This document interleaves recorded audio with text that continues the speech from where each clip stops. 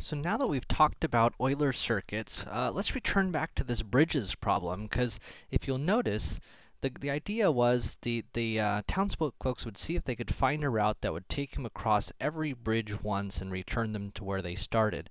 And if you remember, we represented this as a graph by introducing a vertex for each of the land masses, and then an edge for each of the bridges that could be taken to walk from one land area to another. And so our graph ends up looking like, you can really see it over there, but in case if you're having trouble, looks like this.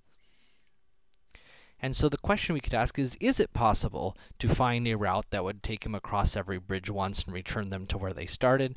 And you'll notice that if we look at the degree of these vertices, we have degree 1, 2, 3, degree 1, 2, 3, 4, 5, degree 1, 2, 3, and degree 1, 2, 3.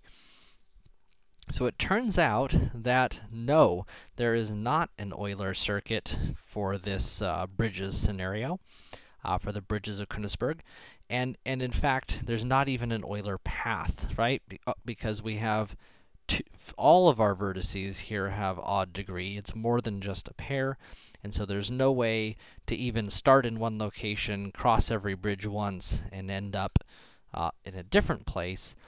There's no way to cross every bridge once without visiting, without having to cross a bridge twice.